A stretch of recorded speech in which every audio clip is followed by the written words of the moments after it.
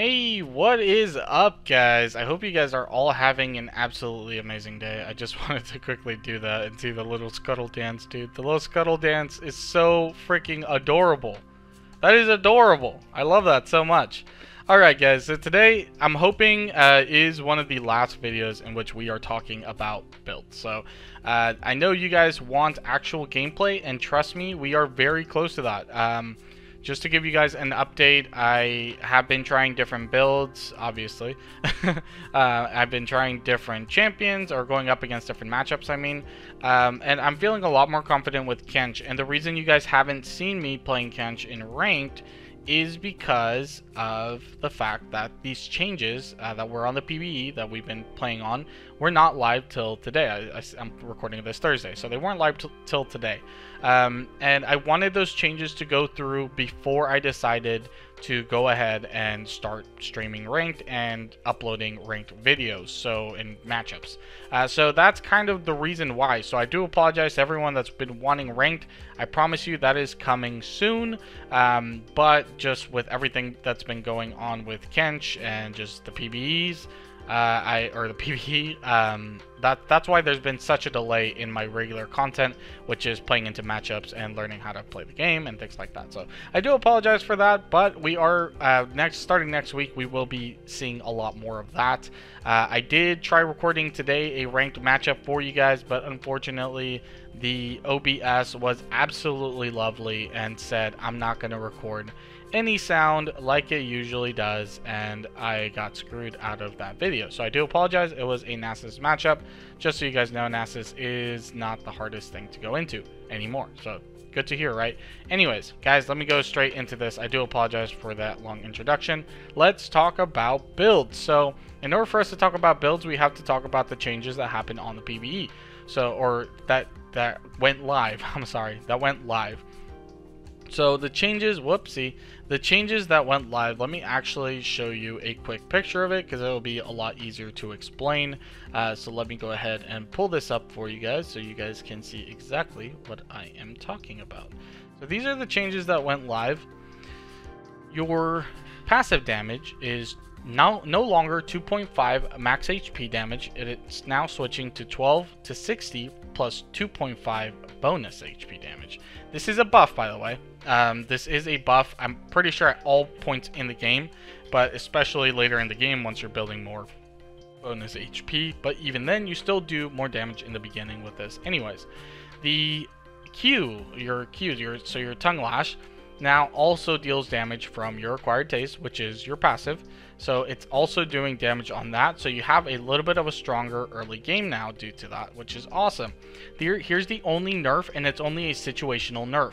So the healing on your Q went down. So it used to be 6 to 10% missing HP. Now it's 15, 20, 25, 30, 35 plus 4, 4.5, 5, 5.5, 6% missing HP. Early in the game, this is actually a buff. Later in the game, it is a nerf. But even later in the game, the healing is still crazy, to be honest. So I really don't care about this because Kench didn't have healing in its past form before the rework, so I don't care. We still have missing HP healing, and with the amount of HP that we have later in the game, which is a lot, you're still healing a lot with your Q. Not to mention you are going to be doing a lot of damage as well, due to, again, your passive now also going on your Q. So, they fixed W cooldown refund not scaling with ability haste, and the W cooldown and mana refund was increased from 30% to 40%, which is huge. You can now use your W more often in fights as long as you are hitting your W. So keep in mind, only if you are hitting one or more champions, you will get the mana refund and the cooldown refund. So keep that in mind. Your R shield also got a buff. So your R shield, instead of starting at 300 going to 600, it goes from 400 to 600, just pretty straightforward buff. And your ally self slow, instead of going from 40 to 10 now goes from 30 to 10. So again, a buff all around. So those are the changes that went live, and that's why I was taking so long to start with the ranked, because I figured this is a good change for him and I want to play with these changes. It didn't make sense for me to not play with these changes. I think at that point I'm just putting myself at a disadvantage. So that being said, let's talk builds. So the first one that everyone keeps talking to me about is AD. Honestly, here's the problem with all builds, period now. Tahm Kench's passive is now based on bonus health. Bonus health. And the problem with that is that now you only have pretty much one build path. I've been dabbling in AP decently because he has really good AP things. But honestly, AP scalings is what I was trying to say. But honestly, I don't really see myself doing that because the only thing that maybe might benefit me is going AP for a little bit of AP as a support, since you'd be using your R mostly to save the allies and things like that. You'll still be doing that as top lane sometimes, but as a support, I think it's a little bit more important because of the fact that you don't do damage, as much damage if you do AP on your auto attacks. It just doesn't make sense to me, and even if you can spam your Q, it just doesn't make sense anymore. AP no longer makes any sense for me, and I feel the same way about AD. A lot of you will argue with me. Some of you told me that you are a mid main with Tahm Kench, and AD works well for you. Great, I'm happy for you. If something works for you, keep doing it. I'm just saying what doesn't work for me. AD just has not been working for me. And now with these changes again to the passive, it no longer makes sense for me to build anything else but health on the champion. The extra damage that you get, especially later in the game, especially with your Q, it just does not make sense for me to put things that don't really stack well with any of his abilities. So yeah, that or scale at all with any of his abilities. And that's kind of what I've been experiencing. So that being said, the conclusion of this is that health is the way to go. Health and resistances, as we've always been doing. Which kind of sucks. I kind of like the idea that you could potentially go AP on Kench or maybe do some AP items. And I like the idea of that, but I really don't see the benefit in them any longer. So let's talk about the tank build that I've been building. Let's go ahead and give ourselves some gold. Sorry it took so long to get to this part of the video, but I wanted to make sure that I explained everything else. Anyways, let's talk about the build. So I've been dabbling in a couple of things, okay? There's right now for me, there's 3 different build paths that I've been doing. The first one is Anathema's Rush. So, and with that, you go Kindle Gem first, going into Bramble Vest, probably get boots somewhere along the way, and then either finish your boots somewhere along the way if you need them, or just finish Anathemas all the way. So if you finish Anathemas, you are very strong, you are have a lot of health, have ability haste, and then you can do a Vendetta, which into certain champions, I think it works really well. Aurelia is one of the things that I think it works really well into. Alright, so my internet randomly cut out in the middle of this, so let's go back to this, okay? So we were talking about the first build path, which is Anathema's Rush. You build Bramble Vest, get boots somewhere along the way, and then into this, you want to immediately go into your Mythic. Speaking of Mythics, I've been building Frostfire Gauntlet a lot more often. Now, I need to fully test Frostfire Gauntlet versus Sunfire, but truthfully, I've almost only have been building Frostfire Gauntlet. Why?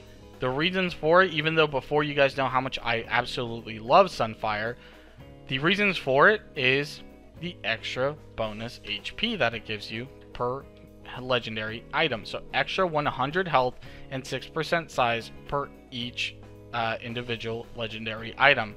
So because of that, you are also not only giving yourself a slow, you're making yourself bigger, which makes your Q bigger, which before wasn't a big deal, but it's a nice thing to have, as I said in previous videos.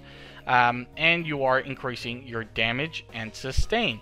So overall, this champion does really well. Adds extra slow to you, adds size to you, adds Q size to you, and adds extra damage plus extra sustain. So everything about this item is great. Sunfire is another reason is because it's 400 gold cheaper. So it's cheaper for you to make this or to build this. And and the things that you're getting from it are still very, very good. 350 health versus 350 health. You lose on 5 armor and 5 magic resistance, and your ability haste stays exactly the same. And the things that you are getting from Frostfire Gauntlet, as of right now, I think are better. Again, requires a little bit more testing, but I'm almost certain that this is what I'm going to be building almost every single time, if not every single time. After this, then you want to go into either Thornmail or go into Spirit Visage. So if you have primarily they have a lot of AP damage, then you want to go forget about finishing Thornmail, start building into Spirit Visage, build Spirit Visage first. Once that's done, if you need Thornmail for more grievous wounds, then you can do that. If not, then we can just leave it the exact same, since they don't have that much and we just want it for grievous wounds. It is a very cost-effective item, so we don't really, or a gold efficient item, so we don't really need to worry about that. And then for your last one, it depends. If you're very tanky already and they can't really do anything against you, build Titanic Hydra. It works pretty decently. If you need a little bit more sustain, build Warmog's Armor.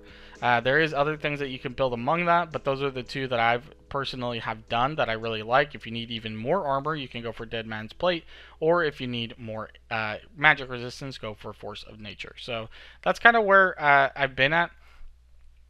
So that is one of the build paths. Okay, they're all very similar, but let's go ahead and go back to this. So let's add a bit more gold just in case I run out. So now let's move over to the next build path. So the next build path, it is a Warmog's Rush. You want to go for Bobby Cinder, and again, you could go for Bramblebest. I sometimes do it, sometimes don't. So it's completely situational whether you need the Bramblebest before going straight for Warmogs or not. So you build Warmogs and probably get boots somewhere along the way, right? So at this point in time, you are very, very tanky. You have a lot of health, first of all. You have a decent amount of resistances with Bramblebest, and by this time you're a pretty decent level, so you have other resistances as well. Here's the one thing to keep in mind with this build. I've learned that this build takes a lot of time to get to this point. It takes a lot of gold to get to this point. And although it is very strong, sometimes this is not really worth it, and it's going to take us practicing this into certain matchups to understand what works and what doesn't work, and what situations do you want to build Warmogs, into what champions do you want to build Warmogs, into what comps do you want to build Warmogs before building anything else. From here, it goes into the exact same thing that we just talked about. You go into the Mythic, finish your boots. If you need Anathemas, then go Anathemas, or Anathemas, I guess is the right thing. I apologize for that. It's Anathemas. Everyone keeps correcting me on that. If you need Anathemas, go Anathemas. If you don't, then finish Bramblevest, go into Spirit Visage, or vice versa, with the same reasoning that I said for that first build. Again, you need extra damage, so let's go ahead and work with Titanic Hydra. If you don't need that and you need more resistances, more speed, then you can go Dead Man's Plate. The last one is usually the most situational of them all. If you're very ahead, Titanic Hydra is the way to go. So that is the second way to build.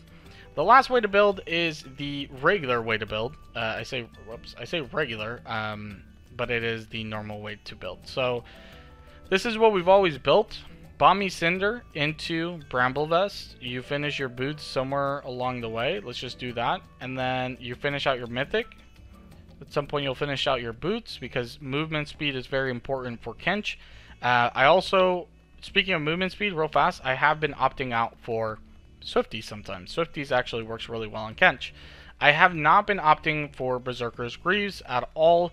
The reason for it is because your the stacks that you can get doesn't really matter that much, because your Q is on a longer cooldown. Now with the runes that we have the cooldown for our Q probably at about the same time that you have your 3 stacks in the late game. So you pretty much have a perma-stun, which is so much fun. And as I play the game, you guys will actually get to see that.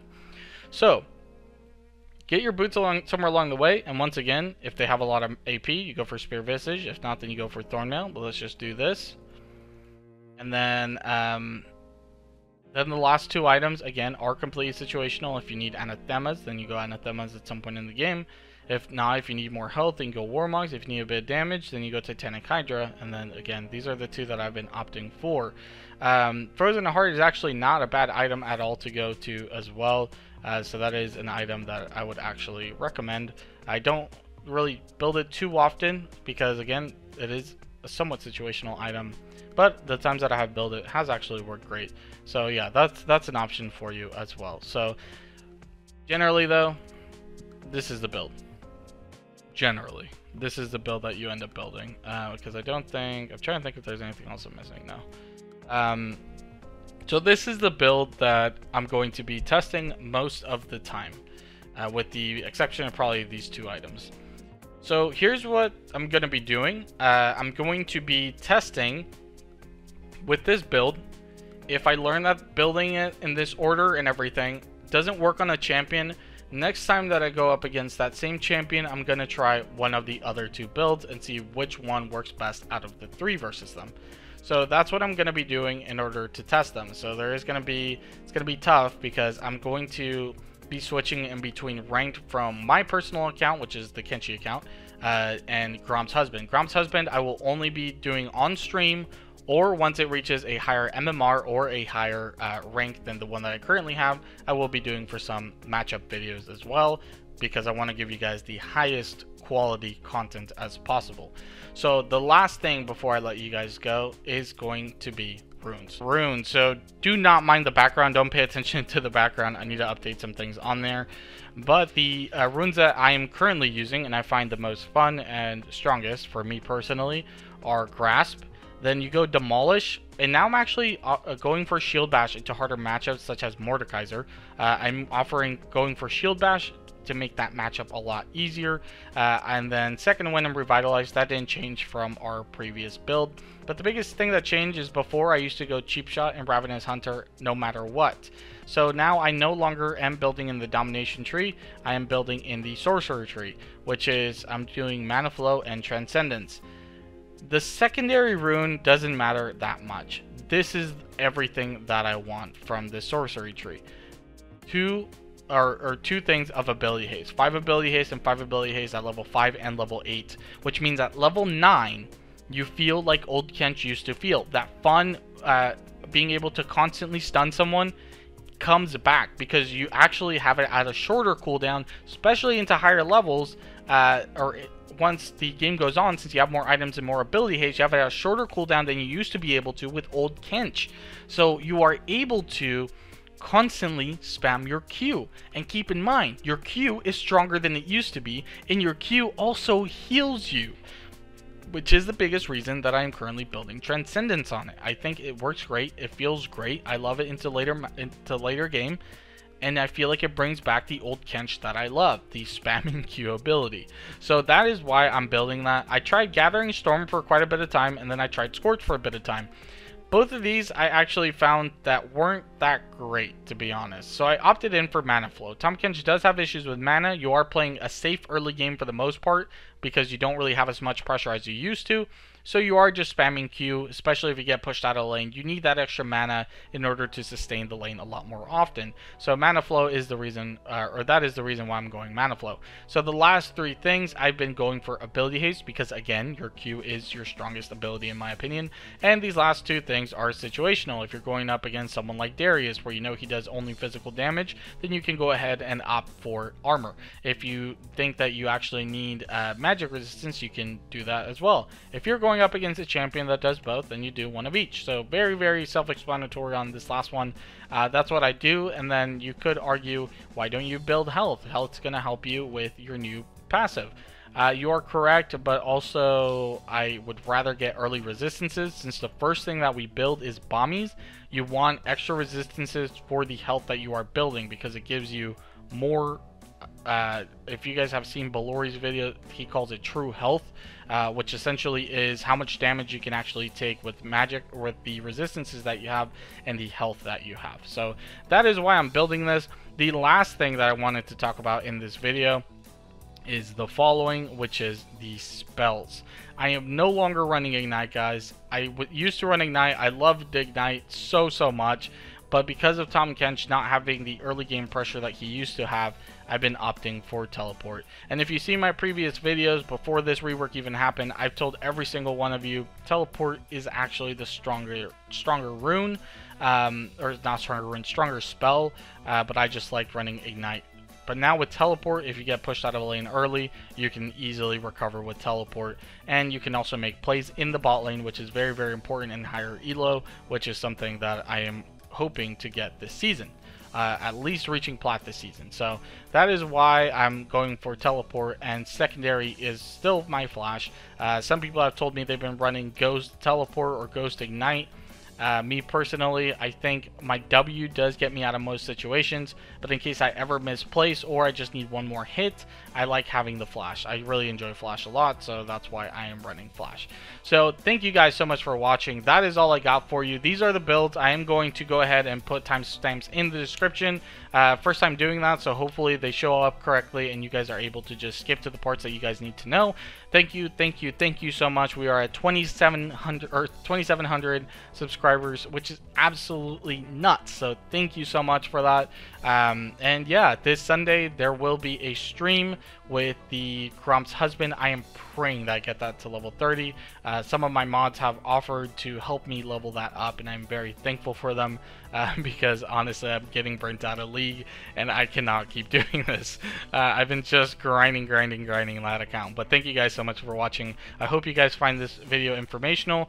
If you guys build something different, let me know in the comments below. I'm actually very curious. I like knowing what other people are building, and maybe I'll even try those different builds. That way I can see for myself if maybe they're better than what I'm currently doing. So thank you guys so much for watching. I hope you guys enjoyed this, and I hope every single one of you has an absolutely amazing day.